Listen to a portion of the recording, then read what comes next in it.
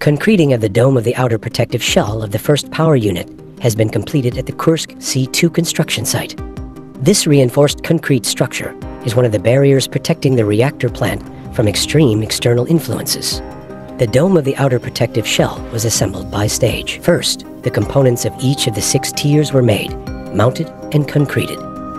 In total, more than 4,000 cubic meters of concrete were poured in the dome of the outer protective shell. The concrete is high strength class B60. For understanding, ordinary housing is constructed with concrete B20 B25. A self-compacting mixture capable of spreading under the influence of gravity was used.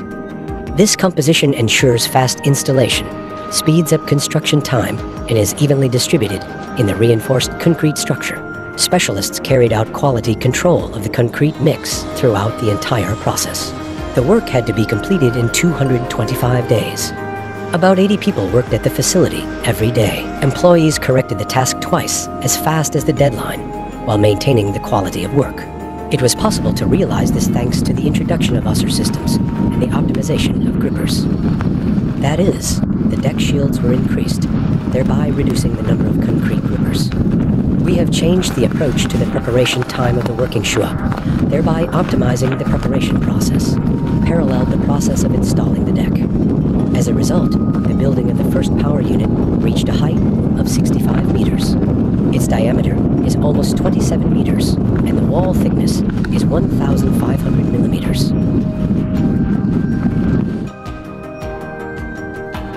The next stage of work is the installation of a deflector and an air duct in passive heat removal systems.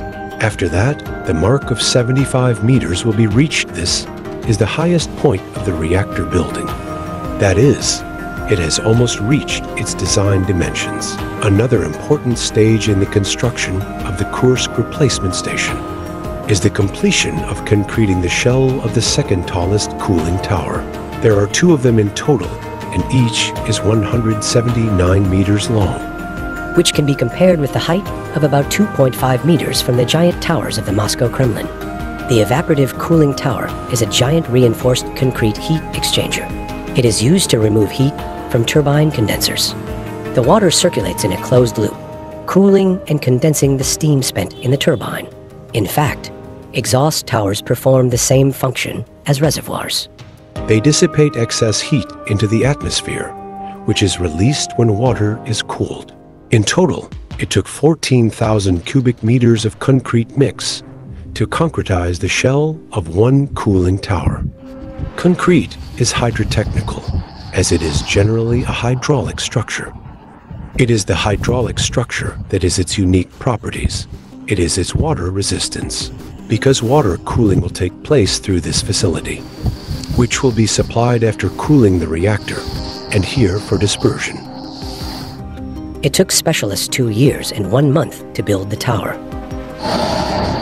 The shell is built only in summer, when the temperature is not lower 5 degrees Celsius. Since there is some kind of heating on the structure, but only electric is possible here. It is not allowed because it adversely affects the quality of concrete, and the construction period per year can be a maximum of 6 months. Well, again, depending on whether the year is warm or not. Work was done non-stop, and the cooling tower of the second power unit was constructed more quickly than the first. On average, 100 people worked at the facility, 50 during the day and the same number on the night shift. Between 50 and 70 cubic meters of concrete were poured daily. There is only one technology.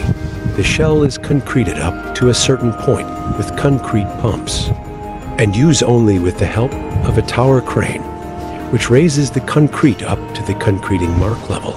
Experience, well-coordinated team, proper management, organization with a trusted supply of materials. The evaporative cooling tower of the replacement station is capable of cooling up to 160,000 cubic meters of water per hour. The design service life is 100 years. Now, the builders are faced with the task of installing inside the cooling tower. Further, only precast reinforced concrete is assembled inside the cooling tower, and supply water pipes are installed. Water pipeline along the perimeter of the shell itself, an irrigation device. directly on which the water will descend after irrigation and hot water entering the shell itself. And then they will start applying a primer, painting a coating that protects the surface of the tower from high humidity and low temperatures.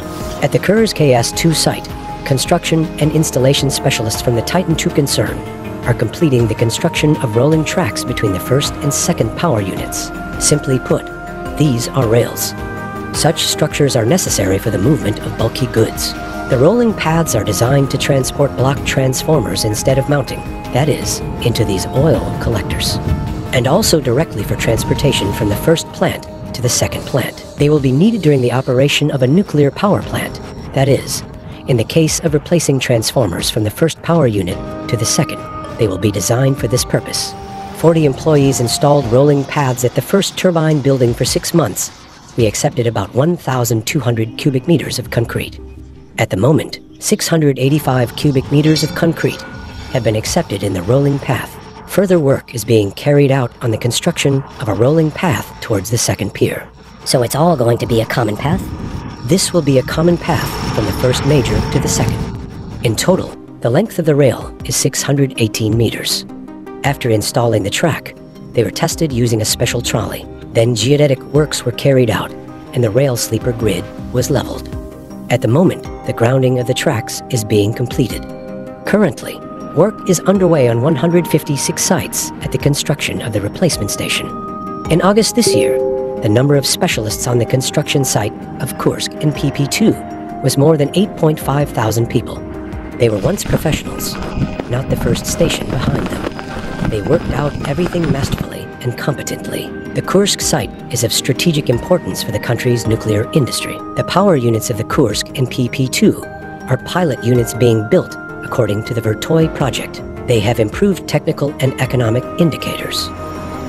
Compared with other power units, the Vertoy project significantly reduces the cost of construction, timing, and operating costs. The capacity of each power unit will increase by 25% compared to the power units of the current Kursk NPP. Tatiana Savinkova, with the support of the Information and Public Relations Department of the Kursk NPP.